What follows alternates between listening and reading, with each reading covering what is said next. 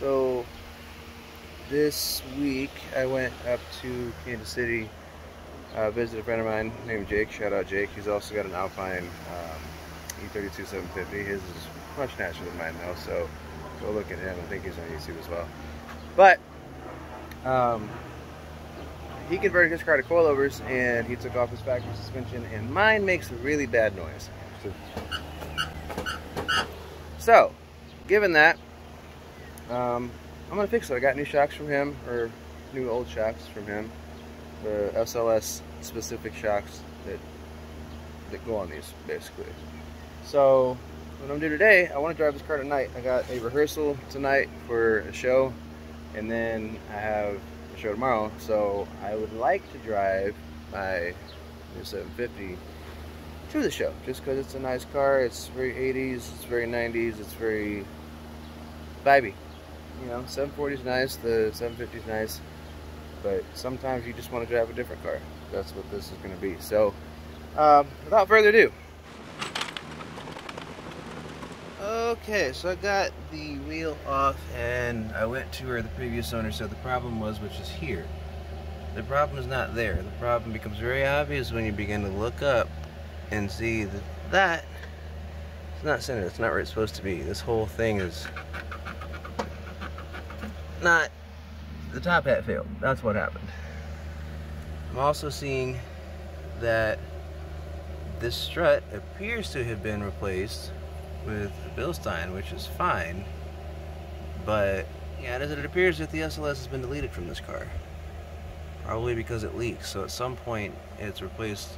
They replaced the factory shocks with Bilsteins. Which ones? It's gonna be pretty fucking hard to tell because these are filthy. I might be able to get them cleaned up and see if I can get some type of information off of this sticker. But I don't have to replace the shock, at least I don't think. I'm going to pull it out of the top, which is going to require me to go in there, take out the back seat and the parcel shelf and all of that, and take it from there. But so for reference, this is a shock that has a self-leveling hydraulic system on it. It's got that little piece there, and then fluid gets sent from the accumulator and into that, and that's what raises that, which raises the car. So you see the shock is black, it has that housing. This Bilstein does not, yet the accumulator is still there. So again, it appears to me that they deleted the SLS system, probably just because it is complicated, and I like it, honestly. Like, I like having it in the E38, but for a lot of people it is a headache, so they just end up capping off those lines. And this is also the first time I've seen underneath this car, so I'm not even totally sure about all of what's going on, but the more that I explore, I'm sure the more that I find. Got the rear sway bar link, we're probably going to replace that. The dog bones, we're going to replace that. It needs a speed sensor, so we're going to replace that. On the back of the diff. And this is also a good time for me to check the diff, make sure it's a 315, which it should be, but who knows. But yeah, we're going to mess with that. We're going to clean all this first, because I hate working on dirty shit. And then we are going to go on the inside and take out the top part of that and see about getting some new stuff.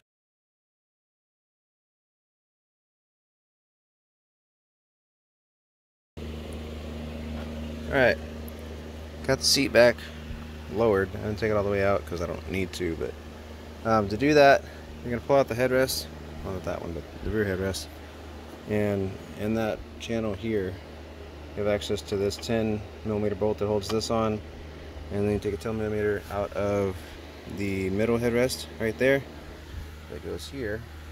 That'll give you access to this other 10 that's holding that on. So, for reference, it's that right there.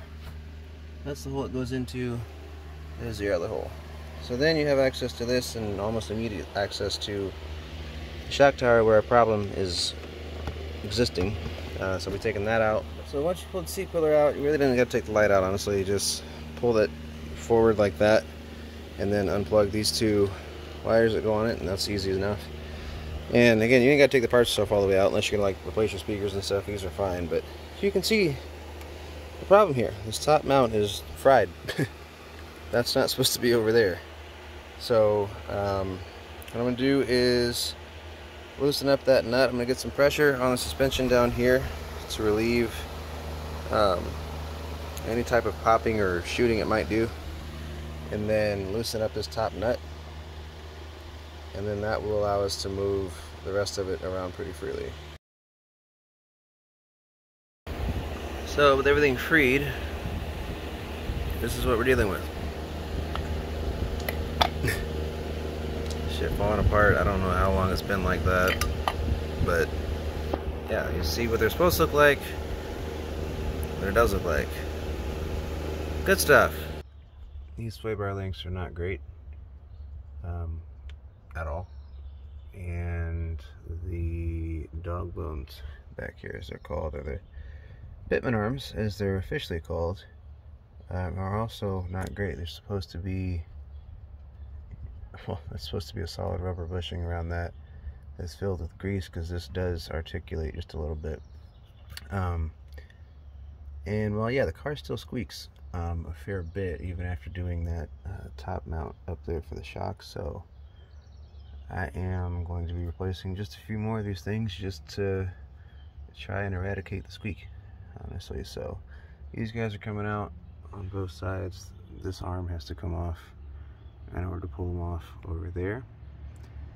And I mean, these are pretty serviceable, pretty easy to do.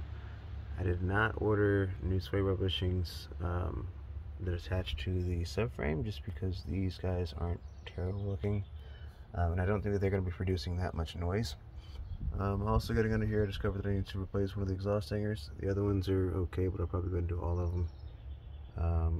It does have the supposedly 315 LSD, just because when you move this one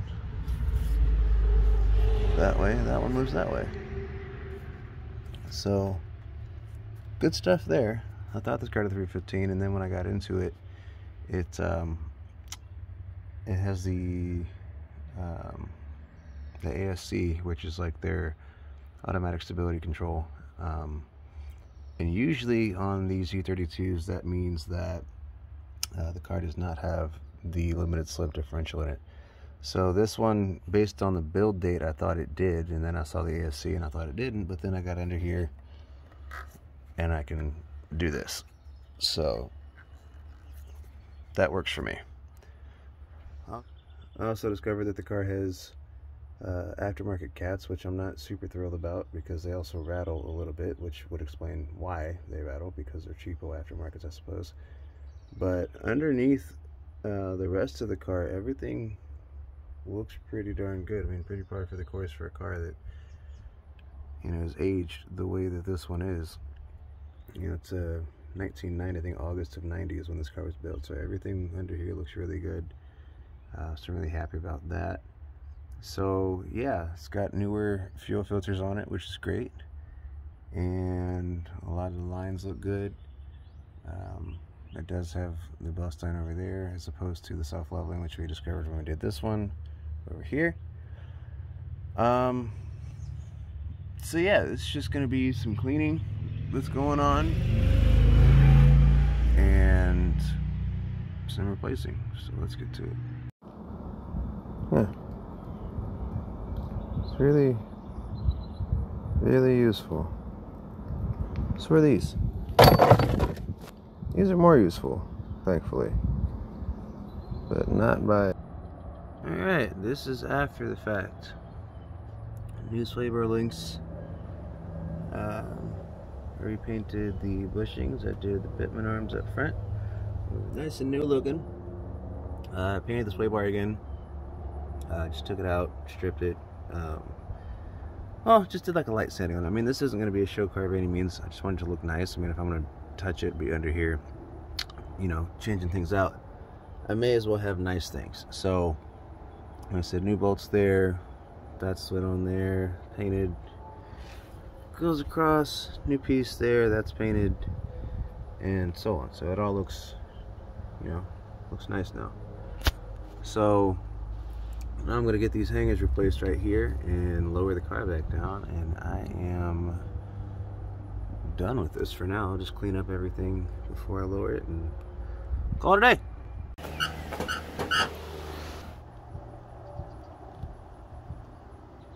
Alright, well, you hear it or don't. Squeak's taken care of. I went ahead and bought 2 shock top mounts just so that I can do both at the same time. I figured if one was like that, granted that was a little bit extreme, but if one was like that, the other one's probably gonna be that way too. At least it will in short time. So I'm gonna do the other, repeat that process and do the other side, but I'm gonna do it tomorrow. But now I can drive this car. I can drive it, I can enjoy it, and not hear anything. Like, it's just quiet, like a 750 should be.